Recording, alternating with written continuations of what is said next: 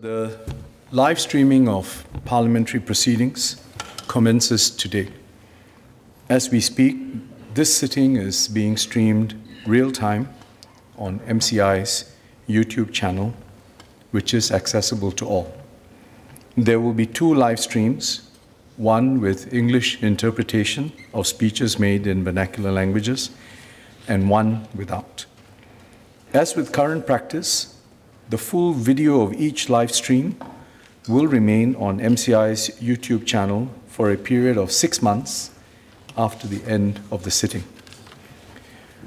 All currently available avenues to access parliamentary proceedings remain. This includes attendance in person from the Strangers Gallery, online video clips uploaded within hours of a sitting, and the written records of the Hansard, which are also available online. These arrangements already give us the full benefits of transparency, accountability, and accessibility. With live streaming, members of the public will now also be able to watch proceedings in real time without having to be physically present in Parliament. As I explained in September last year, the government has agreed to this in view of the global and technological trends which have made online streaming more feasible and enabled legislatures around the world to live stream their proceedings.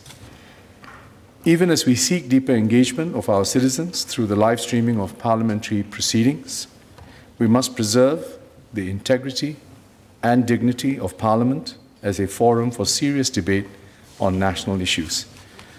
The member has asked how concerns over the potential impact of live streaming on the quality and tone of parliamentary debates can be mitigated.